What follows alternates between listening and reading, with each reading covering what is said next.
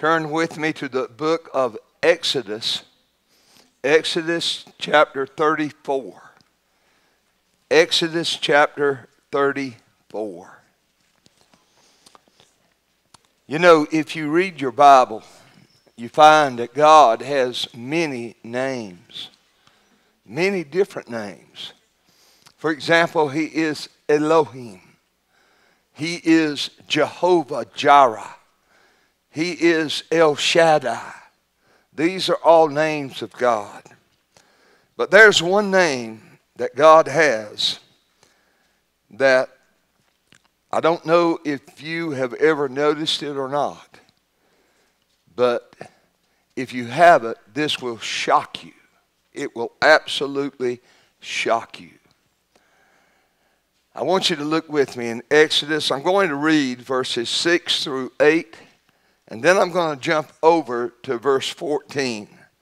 And the Bible says, "And the Lord passed by before him and proclaimed, the Lord God, merciful and gracious, long-suffering, and abundant in goodness and truth, keeping mercy for thousands, forgiving iniquity and transgression and sin, and that will by no means clear the guilty, visiting the iniquity of the fathers upon the children, and upon the children's children, unto the third and to the fourth generation."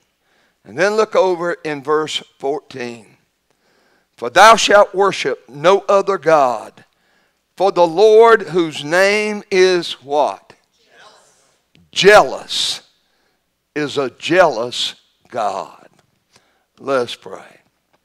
Heavenly Father, Lord, how we thank you and praise you for being able to gather in the house. And God, what we're talking about tonight is so important. I ask you, Father, to give me the ability, God, to speak in such a way that, God, all can understand. Lord, that Jesus would be glorified. God, that you would be glorified. We pray, Father, that you'll just take control. God, I ask you to give us attentive hearts, because truly what we're talking about, God, affects us today. So God, you have your way. Glorify thy Son. In Jesus Christ's name we do pray. Amen. The Lord, after naming many of his wonderful attributes in verses 6 and 7, after saying, "I am merciful and gracious, I am long-suffering, I am abundant in goodness and truth, I keep mercy for thousands, I forgive iniquity and transgressions and sin." After saying all of that about himself, in verse 14, he makes, beloved, a shocking statement about himself. He says, "My name is jealous." The Lord is a jealous God. Folks, the word jealous here is the Hebrew word kanau. And it means, listen to this, punishing those who hate me. Punishing those who hate me. Folks, God is warning them. He is telling them that while I am a God who will do all these wonderful things for you, my name is jealous. I'm jealous over you. I am a jealous God. He's saying in effect, beloved, if you worship other gods, I will punish you. I will punish you. For by worshiping other gods, you prove you hate me. You prove you hate me. I want you to listen very carefully to what I'm saying tonight. 6 times in the Old Testament, in the Pentateuch, God proclaims He is a jealous God. And all 6 times, listen, His jealousy is provoked by worshiping other gods. Other gods. He warns them, I'm jealous over you. Don't worship other gods. It will bring devastating punishment if you do. Folks, this sin of bowing to other gods is grievous to the heart of God Almighty. So grievous that God says, my name is jealous. Beloved, it is a part of God's character. It is a part of God's nature. My name is jealous. Kenau, I will utterly destroy you if you bow to other gods. Now, why is this sin so grievous to God? Why is He so jealous? Folks, some of you may even be wondering, how can God be jealous? I mean, isn't jealousy a sin? That's what the book of Galatians tells us. And God can't sin, amen? He can't sin. Folks, there is a difference between godly jealousy. If you remember, Paul told the Corinthians, I am jealous over you with a godly jealousy. There is a difference in godly jealousy and jealousy as we often use the word. When we think of jealousy, we think of someone, beloved, being jealous over what someone else has. For example, someone is jealous because somebody else is pretty. Bud Webb is so jealous of me because I'm so pretty. I mean, that's the way we use the word. Or someone is talented and so they're jealous. Or someone is athletic, or someone is gifted and they're jealous, beloved, of that person. That is sin. That is sin. But God, beloved, is not jealous over someone's looks or talents or what they have. Listen, God is jealous when we give to false gods what belongs to Him. What belongs to Him. When we give to a false god our worship, when we give to a false god our devotion, when we give to a false god our love, our service, God is jealous. Because only God deserves our worship. Only God deserves, beloved, our devotion. Only God deserves our love. These things belong to Him, beloved, and Him alone. Him alone. And when we give what belongs to Him to someone or something else, He is jealous. He is jealous. Do you see the difference? Sinful jealousy is resentment towards someone because they have, beloved, what you desire. But godly jealousy is when others, beloved, are given what belongs to God. What belongs to God. So when God's people who have been so blessed by God give to someone or something else, beloved, that which only God deserves, which belongs to Him, He is jealous. He is jealous.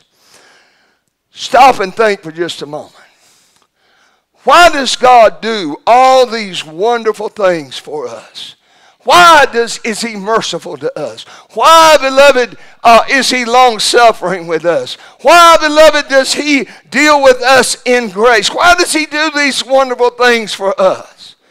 Is it because we deserve them? No, no. Is it because, beloved, we earn them by our goodness? Is it because we are so good? No, no. He gives these things to us because He loves us so much. He loves us. He loves us so much, so supremely, that, beloved, He gave the ultimate gift. He gave His own Son to die in our place. Now, I don't know about you, but I can't comprehend love so great as that. I can't fathom that kind of love. Yet I know He loves me that much. That much. God's greatest desire is for us, beloved, to love Him in return. To love Him as He loves us. But when we heap, beloved, our love and our worship and our loyalty and our devotion on something or someone else, beloved, that something or someone becomes our God. And we are bowing to a false God. And God Almighty is jealous because we give what belongs to Him to another. To another. Now follow me.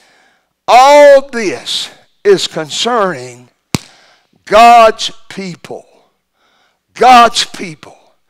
God never tells the heathen.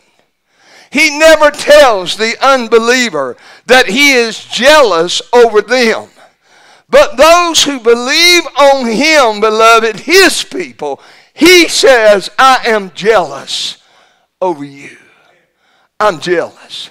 So when God says, my name is jealous, I am a jealous God, beloved, it is a dire warning to His people. Don't you worship, don't you love, don't you devote, don't you give your loyalty to other gods, or destruction will follow. Will follow. Did not God warn Israel? Did He not warn them? They are His people, His chosen people. Amen? Beloved, over and over, loud and clear, He warned them. Exodus chapter 20, verse 5. The first commandment, thou shalt have no other gods before me. I, the Lord God, am a jealous God, visiting the iniquity on the fathers and upon the children unto the third and fourth generation, God said.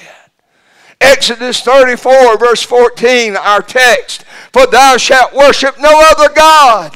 For the Lord, whose name is jealous, is a jealous God, a punishing God. Deuteronomy 4, verse 24. For the Lord thy God is a consuming fire, even a jealous God. Deuteronomy 5:9, same thing. Deuteronomy 6:15. For the Lord thy God is a jealous God among you, lest the anger of the Lord thy God be kindled against thee, and destroy thee from off the face of the earth. Oh, God warned Israel over and over again. God told Israel He was jealous over them, His people. And He promised destruction if they bowed to other gods. But oh, how God dealt with them in mercy and goodness and grace. I mean, beloved, He brought them through the wilderness. They murmured and complained the whole way, but He brought them through the wilderness. That was the goodness and grace of God. Amen? The mercy of God. He helped them, beloved, conquer the promised land. Time and time again, He forgave them their sin and disobedience, and He blessed them beyond measure. He raised up David, beloved, to defeat their enemies. And under Solomon, beloved, they prospered as they had never prospered before. Oh, but after Solomon, the kingdom divided. There was a northern kingdom that left, beloved, they left the Lord. 10 tribes, the northern kingdom, called the kingdom of Israel. Beloved, they went after other gods. The southern kingdom, beloved, pretty much stayed true to God. But the northern kingdom, led by Jeroboam to begin with, and then, beloved, by Ahab and a whole line of wicked kings, turned to idols. But God was merciful. God was long-suffering. He sent prophets to them, like Elijah and Elisha, beloved, to call them back to Him. But Israel was getting more and more involved with idol worship. So great, beloved, was the Lord's jealousy kindled that He warned them. He told them the Assyrians would arise and come and conquer them and take them away from that land if they did not repent. But they wouldn't. They wouldn't. They continued bowing to their golden calves, to their Molochs and their Baals. And they would not repent. And so the Assyrians came, just like God had told them, and conquered Israel. And took those 10 tribes away. I mean, took them out of the land, beloved. Took them away. Why did this happen to Israel? Because God is a jealous God, because they turned to idols, to false gods. By the time the Assyrians, the Assyrians came, beloved, idol worship had started creeping into Judah, the southern kingdom. The priests, beloved, were becoming more and more corrupt. And again, God warned Judah, beloved, as He had Israel in the north. But Judah said, hey, we've got the temple here in Jerusalem. We like worshiping other gods. We haven't abandoned God. We're just worshiping Him along with other gods. We're God's chosen people. He won't destroy us. Along came Isaiah and Jeremiah and said, oh, Ariel, you're living in a dream.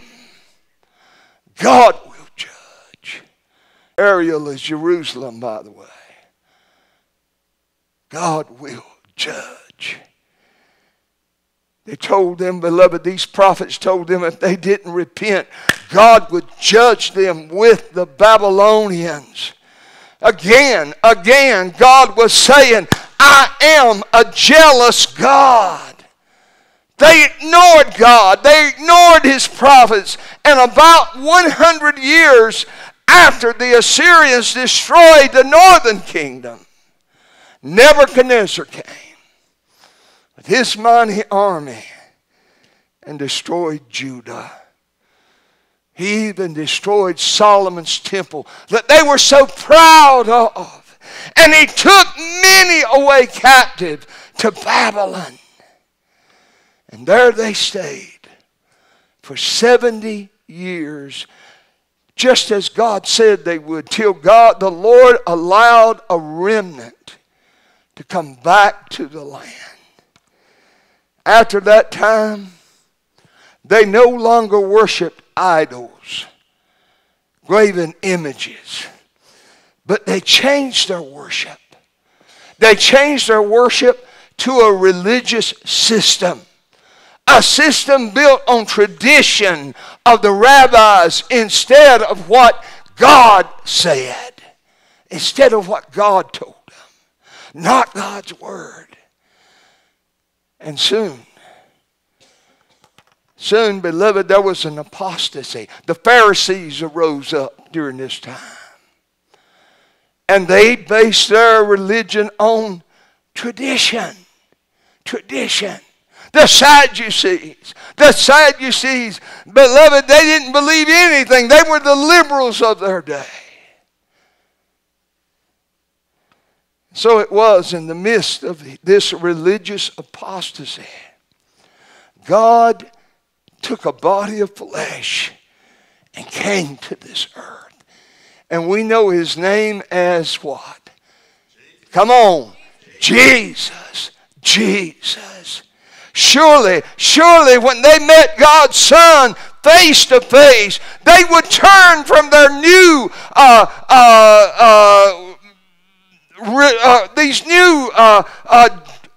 idols or false gods of pride and of organized religion and turn back to God. Surely they would. But instead, they rejected God's Son and they crucified him, holding to their false religion. Their false religion. Oh, how the jealousy of the Lord was provoked over these false gods, beloved, that they were bowing to. And so this time, God sent the Romans, beloved, and they came in 70 AD and leveled the temple. And beloved, they crucified so many that you could not find a tree. And they led many away captive. And then in 132 AD, they did it again in the Bar Kokhba revolt.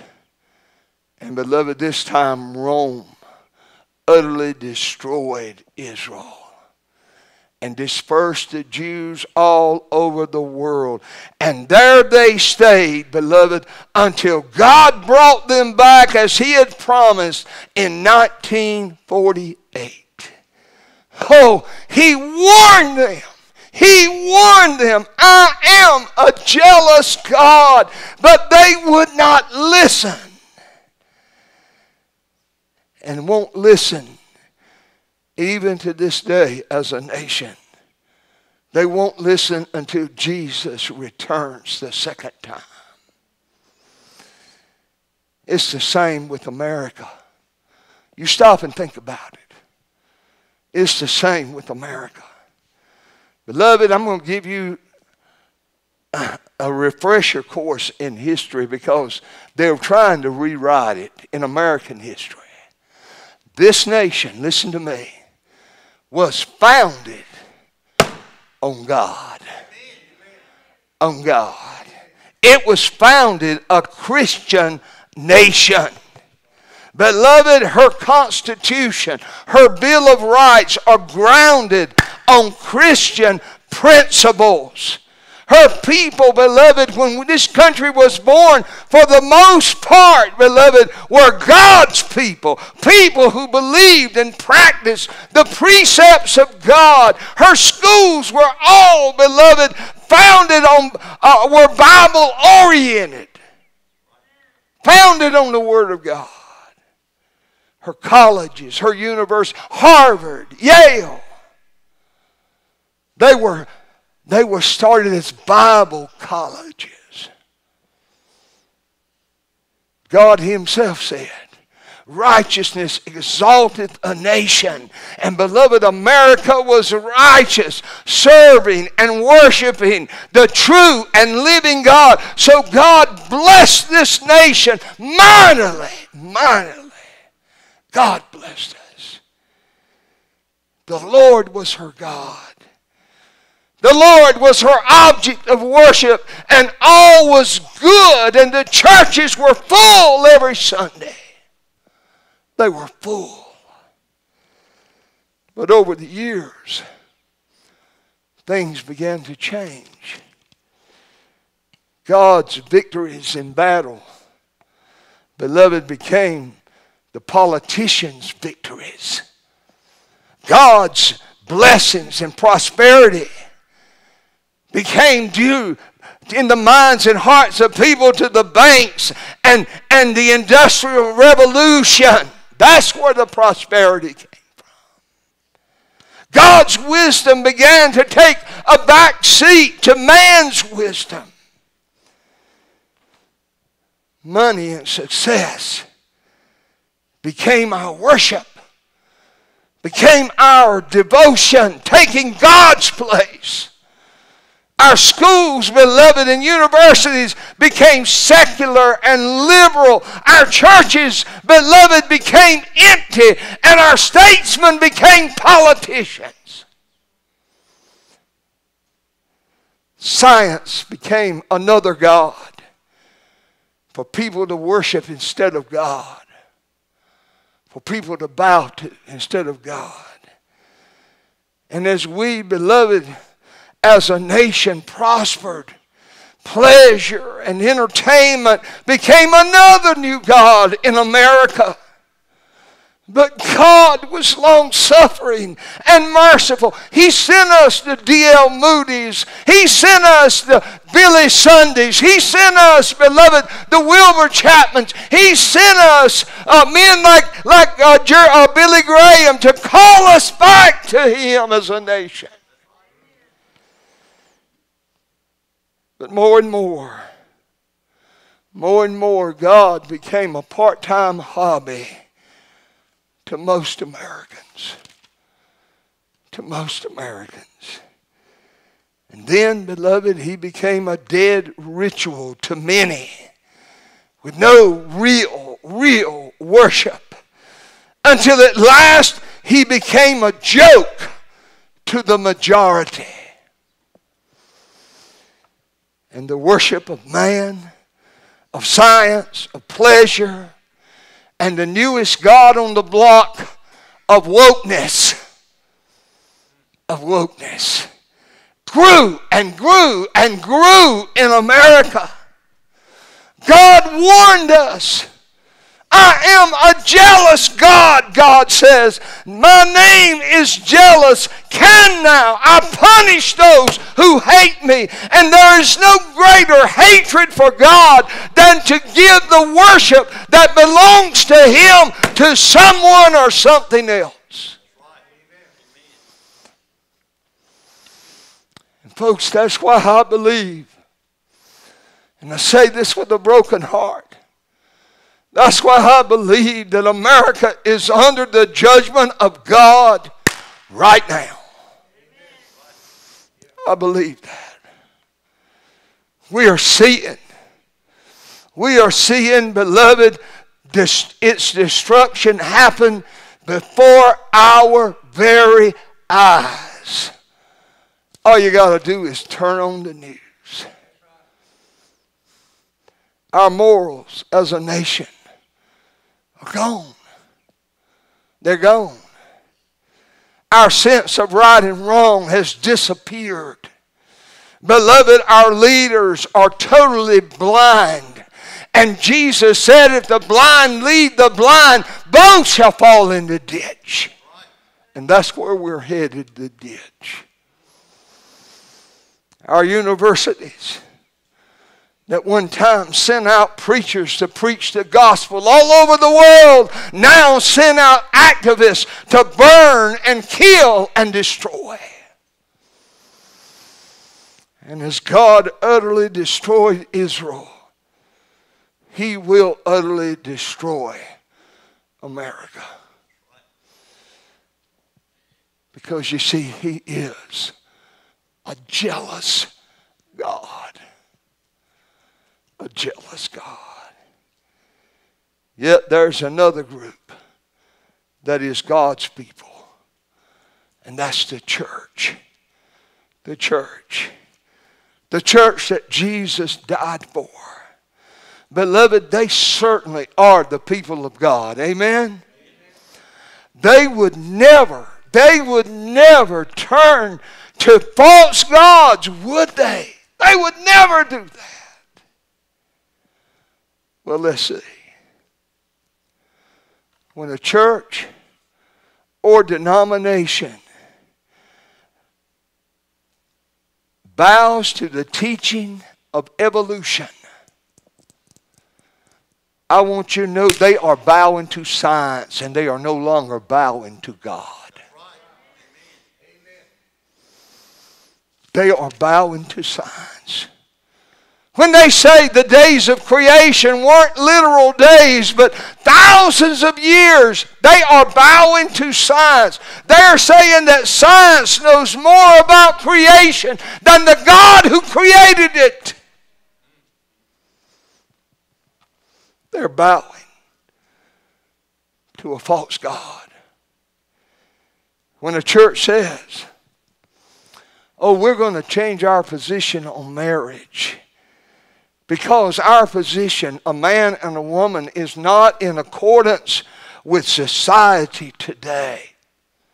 Like the Church of Scotland just did.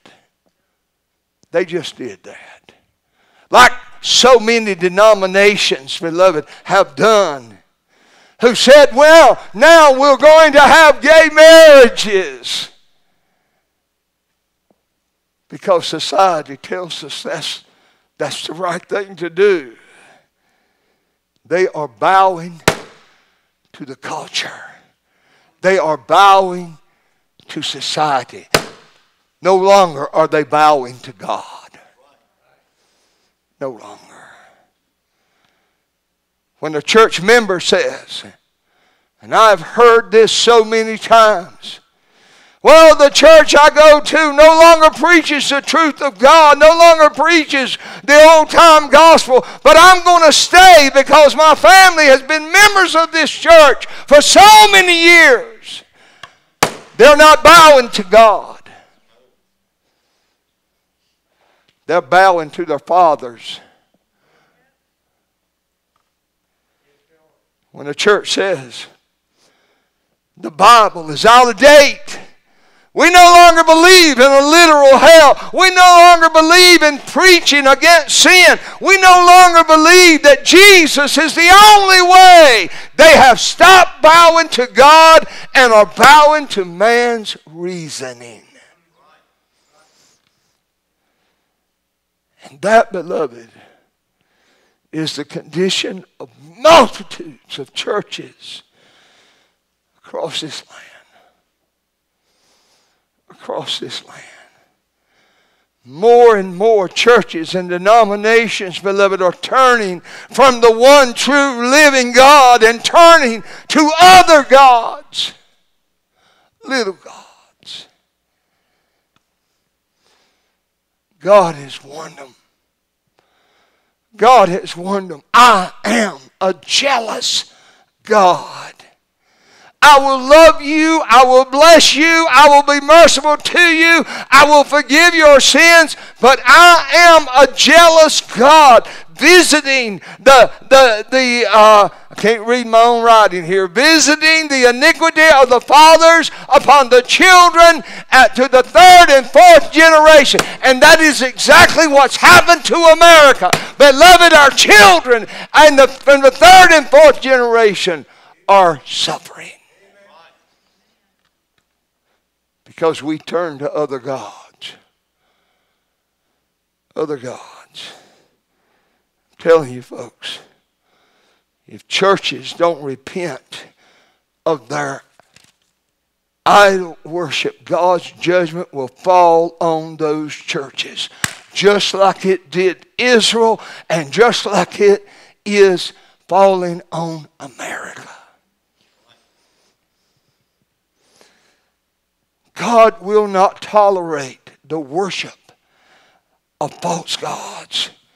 He has proven that over and over and over and over and over again. Somebody says, preacher, how will he judge these churches, preacher? I don't know.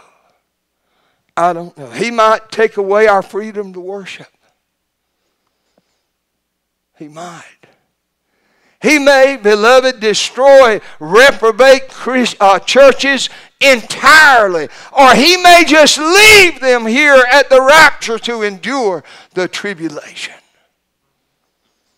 I don't know. But this one thing I do know. God is a jealous God. He will judge those who hate him. Those who give what is rightfully his. to some other so-called God. But that brings us to you and me. You and me as individual Christians. This is a good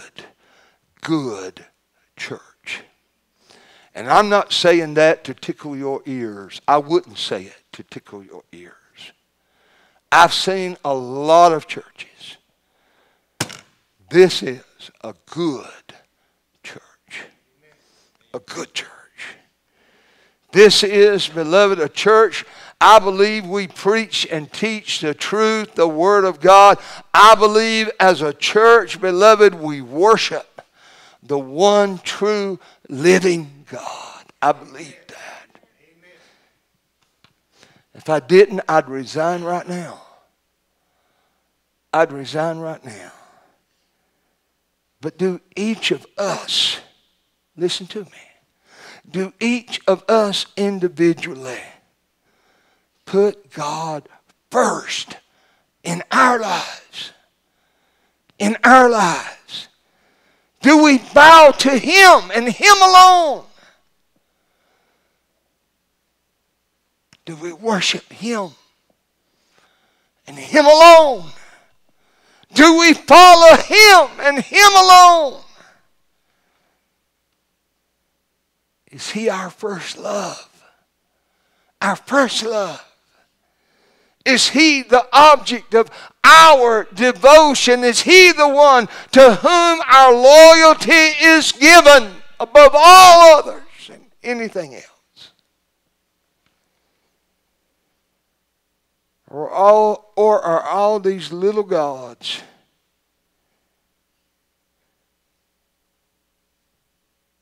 are they the ones that we put first, that we love first, that we worship more than God? He has warned us. He has warned us. I, the Lord, am a jealous God. Folks, He will not tolerate other gods in the lives of any of His people. It will bring the judgment of God upon you. That's what His name means when He says, my name is jealous. We need to examine ourselves. We need to be sure that some little God hadn't crept into our heart. That we actually put before the one true living God. That we are bowing to. And we need to pray that this church remains true to God. I want you to stand, heads bowed and eyes closed.